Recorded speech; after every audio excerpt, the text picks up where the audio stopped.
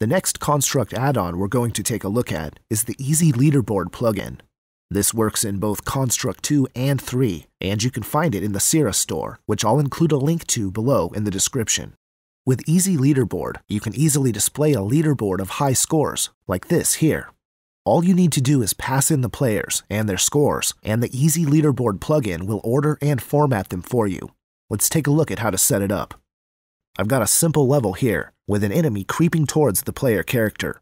If you click on the enemy, it will die, and you're awarded a random score. That spawns another enemy and increases his speed a bit, upping the difficulty. Eventually, the enemy will get too fast, and you won't be able to click it. Once it reaches the player's destroyed, and the game is over. In Construct, if I show the leaderboard layer, you can see that right now I've got two objects, a text object, a label saying high score, and a leaderboard background object, which is just a blue sprite for the leaderboard's background. I'll hide the leaderboard layer for now. The first thing we need to do is add the EasyLeaderboard plugin to the project. So double-click anywhere to add an object, and scroll down to General. Once installed, the EasyLeaderboard plugin will be found here. Go ahead and add it to the project. Next, we need to create a couple of text objects, which EasyLeaderboard will use to format the text. Double-click to add an object, and choose Text. I'll name this Text1, and click Insert.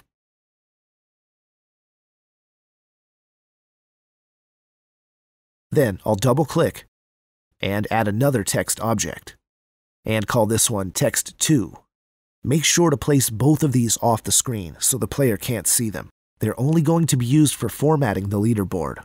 Text1 is fine as it is, but Text2 will be used to format the player's scores. I'll set Text2 to be bold, and then set the horizontal alignment to right, so that as the score grows, it will grow to the left and not the right. That will help all the scores align properly, even if they're of different lengths. Also, set the origin of Text2 to top right. Let's switch to the event sheet and set the leaderboard up. First, add an event using System and choose On Start of Layout. The first thing we need to do is add an instance of the leaderboard object to the layout. We can do that by adding an action using the System object and choosing Create Object. Under Object to create, select the EasyLeaderboard object. I'll add it to Layer 2, the leaderboard layer, and leave X and Y set to 0. Next, we're going to position the leaderboard, and I want it to be just inside of the leaderboard background. So I'll add an action using the leaderboard object and choose Set Position. Here, I'll set the X to leaderboard background.x plus 25, and Y to leaderboard background.y plus 20.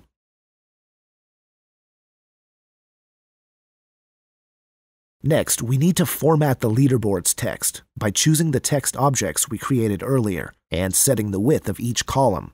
With the EasyLeaderboard plugin, the leaderboard created has 3 columns: the place the player came in, the player's name, and the player's score. If we add another action, there are 3 actions here that let us do that for each column, so let's add one for the position column. And we'll set the font to be styled like the Text1 object, and the width to be 50 pixels.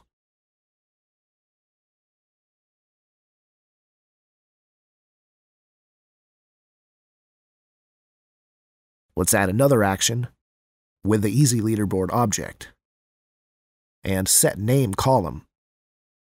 For the Name column, we'll also use Text1 for the font style, but set the column width to 200 pixels. Last, add another action with the EasyLeaderboard object and choose Set Score column. Here, we'll use Text2, which is bold and aligned so that the scores will line up properly. I'll set the score column's width to 100 pixels. Now, when the player is destroyed and the game is over, we want to add our score to the leaderboard and show the leaderboard layer.